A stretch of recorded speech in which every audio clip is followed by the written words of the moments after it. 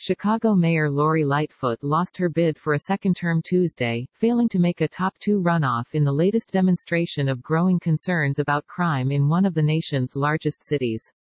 Paul Vallas, a longtime public schools chief who ran on a tough-on-crime message, and Brandon Johnson, a Cook County commissioner backed by progressives and the Chicago Teachers Union, will advance to the April runoff. CNN projects Tuesday's municipal election marked the first time in more than 30 years that Chicago has ditched its mayor.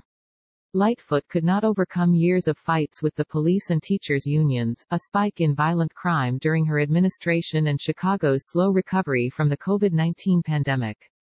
Lightfoot conceded Tuesday evening, telling supporters that she is now rooting and praying for the next mayor of Chicago.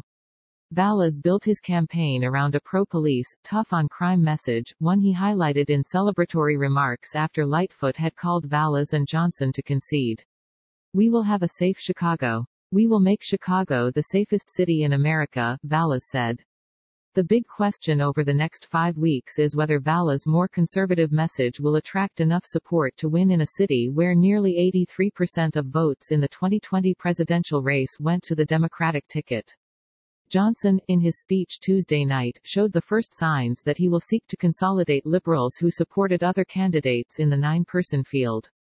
He cited each candidate by name. "If you voted for one of those other candidates, I want you to know that I'm running to be the mayor of you, too," Johnson said. Because no candidate is on course to top 50% in Tuesday's election, the top 2 of the 9 candidates on the ballot are moving on to the April 4 runoff.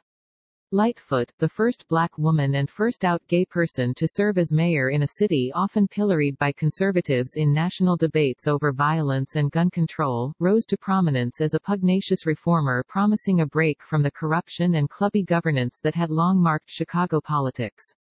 But years of contentious brawls over policing, teacher pay and COVID-19 public safety policies, as well as mounting complaints about long waits in Chicago's public transit system, left Lightfoot vulnerable, raising the stunning prospect of the second city ousting its incumbent mayor in the first round of voting. Lightfoot found herself with few allies in her bid for a second term, and a host of powerful interests aligned against her. The Chicago Fraternal Order of Police endorsed Vallas. The Chicago Teachers Union backed Johnson. Democratic Governor J.B. Pritzker, with whom Lightfoot has clashed, stayed out of the race entirely. More than 507,000 ballots had been cast by the time polls closed Tuesday, Chicago elections officials said. More mail-in votes will be added to that total as they arrive. Concerns about crime and public safety have rattled Chicago. Violence in the city spiked in 2020 and 2021. And though shootings and murders have decreased since then, other crimes, including theft, carjacking, robberies and burglaries, have increased since last year, according to the Chicago Police Department's 2022 year-end report. The dynamic has been similar to what played out in other big city mayoral elections in recent years. In New York City, Mayor Eric Adams won with a pro-police, tough-on-crime message in 2021. But in Los Angeles, voters elected Representative Karen Bass last year over billionaire developer Rick Caruso, who had pumped $100 million into a campaign in which he had focused on a pitch for law and order. Chicago's municipal elections are nonpartisan, but none of the candidates on the ballot Tuesday called themselves Republicans. Still, Lightfoot sought to portray Vallas that way. He'd attacked her record on crime early in the campaign and was backed by the conservative police union.